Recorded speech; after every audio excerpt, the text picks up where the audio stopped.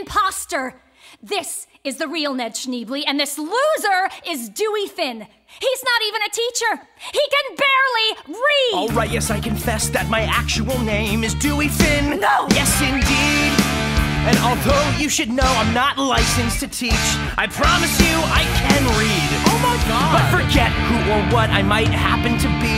These children of yours have truly touched me, and I can assure you I have definitely touched them. What? Excuse me? Well, most of them.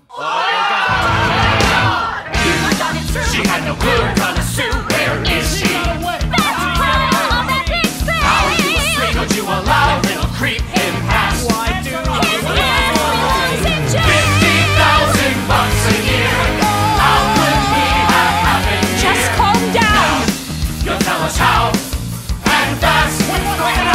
Please, just calm down now, I implore you. There's no need to be alarmed, and I hasten to assure you that no children here were harmed. While this criminal intrusion's unacceptable at best, let's not jump to quick conclusions till the damage is assessed. If there's anyone to blame, the fault's completely mine. I am why he came here. If I mess, then I'll resign. Now that I've got your attention, I think we can move on. Listen!